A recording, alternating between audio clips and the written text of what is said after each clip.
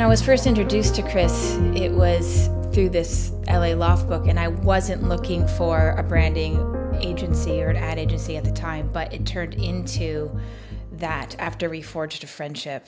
So we talked via email and text, and in the end came up with this idea for the book. It was Chris's idea, though, not mine, for the record. I was very interested in doing a book.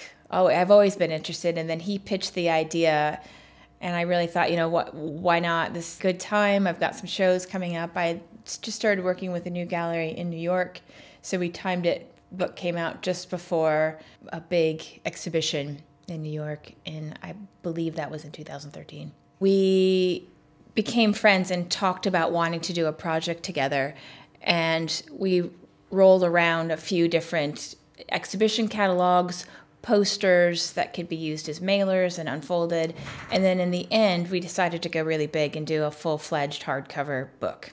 They were incredible, mostly because they did everything for the book with the exception of my artwork that's in it and the photography. They carried all of the design, the concept, the printing. The text or the copy in the book ended up being an interview between Chris and I based on another artist monologue that I had read, a Cindy Sherman book. She was interviewed by John Waters.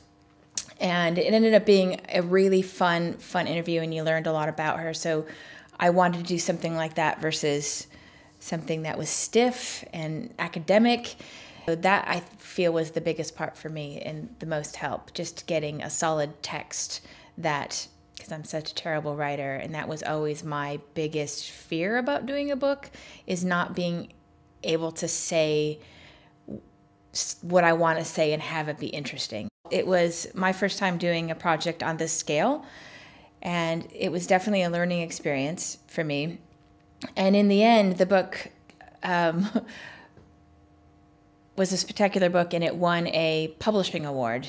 I believe it was Book of the Year for an Independent Spirit Award at Book of the Year. So it was an incredibly successful first-time project.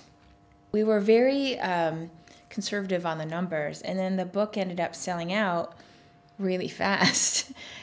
And it was a learning experience of, oh, okay, well, maybe I should have printed 1,000 or maybe 2,000. I don't know. I don't know the top. So I learned a lot about this whole entire process. Obviously, they had a very skilled designer and team that really sorted out everything. I just showed up for, you know, basically the victory laps. So I would work with them again, just purely based on the success of the project, and they're really great people to work with. I mean, I think that those two things, I mean, do you need other reasons besides that? Those are the two perfect ones, isn't it? Not only did we have an extremely successful project, award-winning successful project, it was really great working with the team because they were interested in the project, they're fun people, and I think not only, you know, a good business relationship, we also have forged a lifelong friendship. At least you guys will have me forever. I don't know about you.